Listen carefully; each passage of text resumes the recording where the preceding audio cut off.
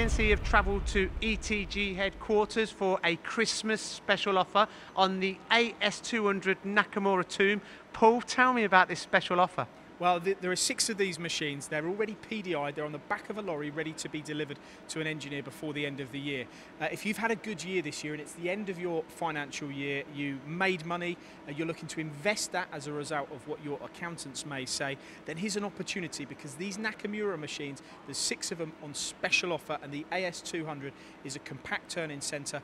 Tell us about what features the machine has. Well, one feature that really stands out for me is the Z-axis is on linear rails, but the Y and the X-axis are on chunky box guideways. Now, this gives it its rigidity and longevity and accuracy and repeatability. Is this the secret behind this machine's success? That's a big point. That X and Y axis, that's where your cutting force is, and that's where you need to dampen out any vibration. And by having the box guideway and a true Y-axis machine, which this is, not a compound, that's where you achieve that. Now, the machine in question behind us is the AS200 with the short bed version.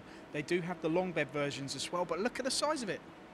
Look at the size of it, and look at the size of the parts that you can manufacture on it, and not just turn parts with deep depth of cut and exotic materials, hard materials, any materials you can cut on this machine, but you can also mill great features on this machine with a plus and minus 41 mil stroke on the Y-axis. Yeah, and also the turret on this is a 12-station turret. Each station is driven, but it's got 24-point indexing, so that means you can get more tools on this turret. You can standardise on your tooling. You can do those more complicated components. The tailstock on this machine is a manual one. You pull it along, but the quill is actually programmable, and it comes with here. You can see you've got a tool set in arms, you've got parts catchers, parts bins. The machine's ready with a bar, or ready for a bar feed. It's got a FANUC control, and there's 6 of them, and you need to be quick, and you need to contact engtechgroup.com to find out more. Special offer between now and the 31st of December. Phew, I've doubt after that.